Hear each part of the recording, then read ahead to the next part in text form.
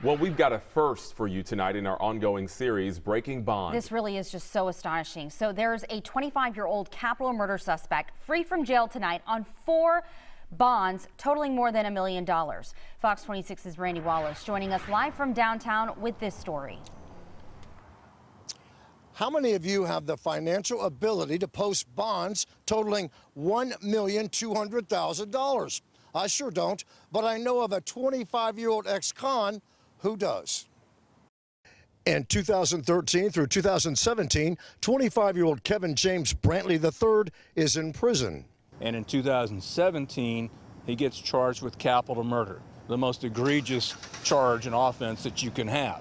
Brantley had just got out of prison when police say he shot and killed 43-year-old Calvin Freeman during a robbery at 4805 Lyons. Freeman was shot multiple times while trying to run away.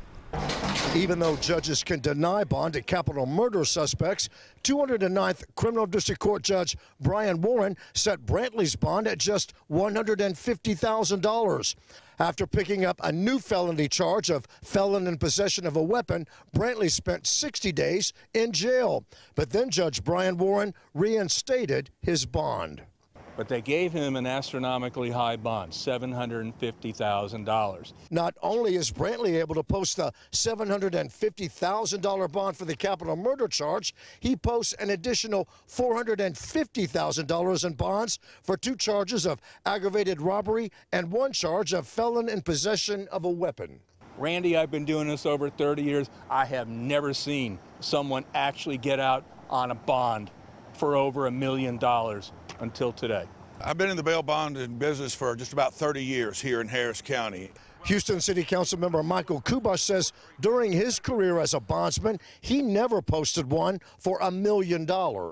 If the bondsman feels like that he's got good collateral and if he's got good co-signers and the risk is low, he may take less than 10%. It's common knowledge at the courthouse that some bond companies will accept 5% of the bond amount and even less. They're just letting them out without any supervision or oversight, and therein lies the problem. It's inevitable based on his track record, based on his criminal history, based on his propensity to commit violent acts.